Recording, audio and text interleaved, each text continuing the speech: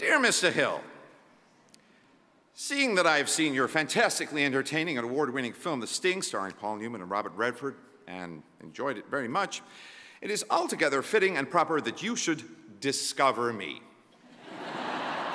Now, right away, I know what you're thinking. Who is this kid?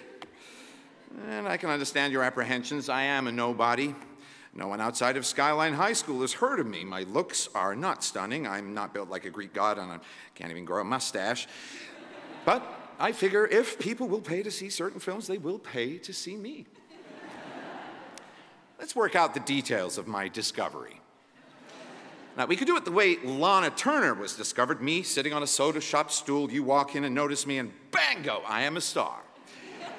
Or maybe we can do it this way. I stumble into your office one day, beg for a job to get rid of me. You give me a stand-in part in your next film. While shooting the film, the star breaks his leg in the dressing room, and because you were behind schedule already, you arbitrarily place me in his part, and bango, I am a star. Now, all of these plans are fine by me. Or we could do it any way you would like. It makes no difference to me. But let's get one thing straight, Mr. Hill. I do not want to be some big-time Hollywood superstar with girls crawling all over me.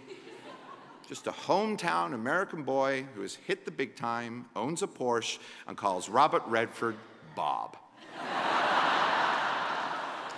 Respectfully submitted, your pal forever, Thomas J. Hanks.